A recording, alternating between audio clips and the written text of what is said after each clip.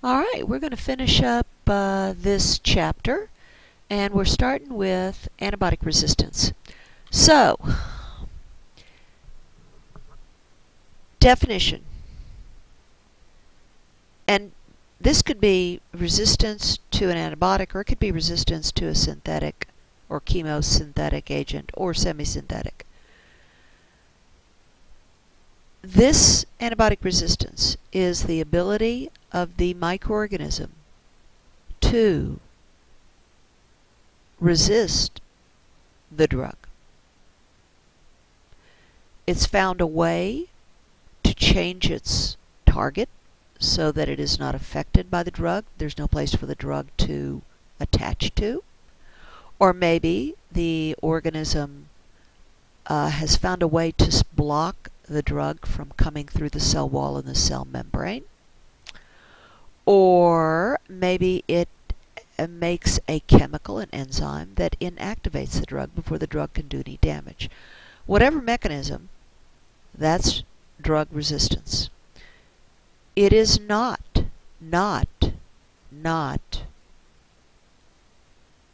resistance of the host to the drug. This is purely resistance of the bacterium or the microorganism. Protozoa can be resistant to drugs. Viruses can be not affected by drugs, but mainly we're talking bacterial resistance. There's an excellent website as the CDC on their A to Z list of topics. If you click on D and go to drug resistance, you'll find a wealth of information. This is a big problem. I'm sure you know that. It's a problem in hospitals and clinics and nursing homes and things like that, where the infections are called nosocomial infections. That is, hospital-acquired, or usually it's used to describe healthcare-related infections.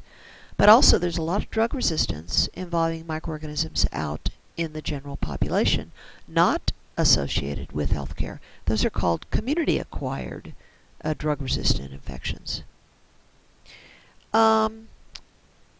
Reasons: overuse or misuse of drugs, both in the way they're prescribed by doctors and pharmacists, and by the way people are taking them, and patients that are non-compliant. That is, they start taking their drugs and they stop after a couple of days. And the bacteria that are causing the infection have not been killed off. Your drug level goes down.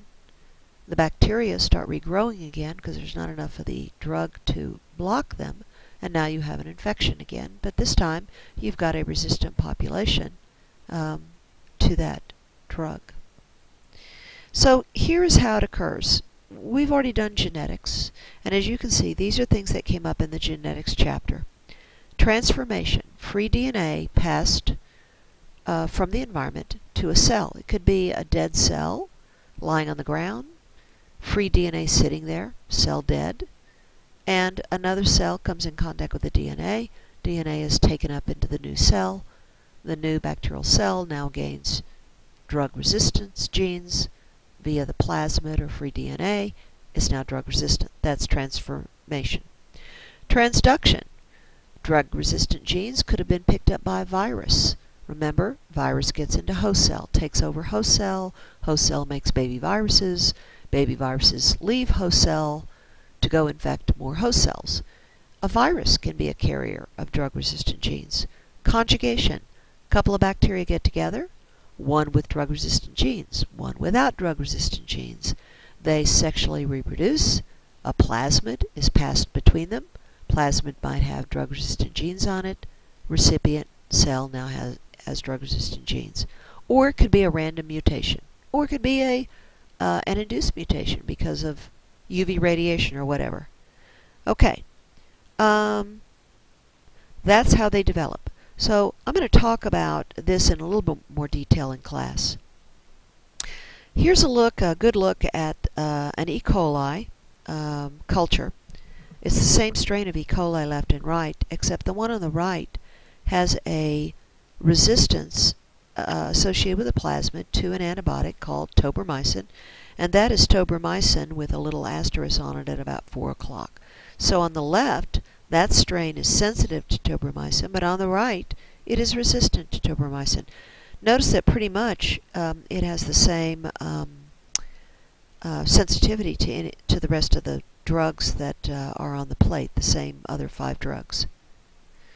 Okay, I've already gone over this. So as a result of transformation, transduction, mutation, whatever it was, this is how the bacterium changes, the actual application of that genetic change. Okay, so what do you do? What can the medical establishment do? 1, give enough dosage of the drug to get rid of the infection and make the patient take it. You've taken antibiotics before, I'm sure. You're told to take it for 10 days or 7 days or 3 days. How often do you think people are taking a drug that is meant for 10 days? Their symptoms go away. By day 5, they just stop taking the drug. They think everything is fine. Combinations of drugs instead of using one drug. Hit it in 3 different ways, using 3 different targets. That's what they do for HIV. They use a triple drug combination. It's called an HIV cocktail. Give narrow spectrum of activity drugs rather than broad spectrum that could decimate a huge percent of your normal flora, and at the same time put extra pressure on bacteria to become drug resistant. Rotate drugs. Take them off the market for a while. Put them back on the market. You're reducing the pressure on bacteria to change, to adapt. Limits on over-the-counter drugs. Development of new classes of drugs by pharmaceutical companies. They don't like to keep developing those things. They'd much rather use drugs they already have instead of putting new ones in the pipeline. It costs way more money for research than using the ones you've got. Reduce antibiotics in feed, animal feed. More than 50% of the antibiotics made in the United States are given to chickens, pigs, cows. That drug resistance that may be in the bacteria of an animal may end up being a problem in a human. And preventative medicine.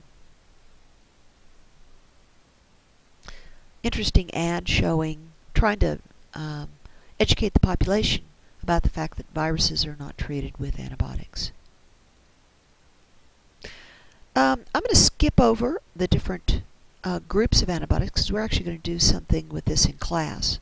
I did want to take you through. I'm going to let you look at it. The sulfa drugs. I've already actually talked about some of these in different ways.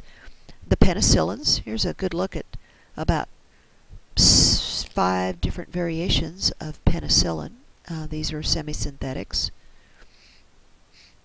The cephalithins, aminoglycosides like streptomycin, kanamycin, neomycin, amikacin. The azoles, meconazole, metronidazole, ketoconazole, clotrimazole, very often used for yeast infections, as well as some bacterial infections too. Acyclovir, already mentioned as an antiviral, very important for herpes as well as shingles. The quinolones like Cipro, moxifloxacin, Clevaquin, mentioned how they block the unwinding of supercoiled DNA in bacteria. And of course we haven't really talked about antiprotozoan or anti-helminthic, but they each have their own sorts of drugs that are given. And the last thing I want to mention are problems, limitations. We've talked about some of these already. Drug resistance, I don't think we need to do that anymore. Allergies, we're going to talk much more about in the immune system. Host toxicity, not a problem. Let me jump down to prevention of natural acquired immunity. When your immune system sees an organism and responds against it, that response lasts for years, sometimes a whole lifetime.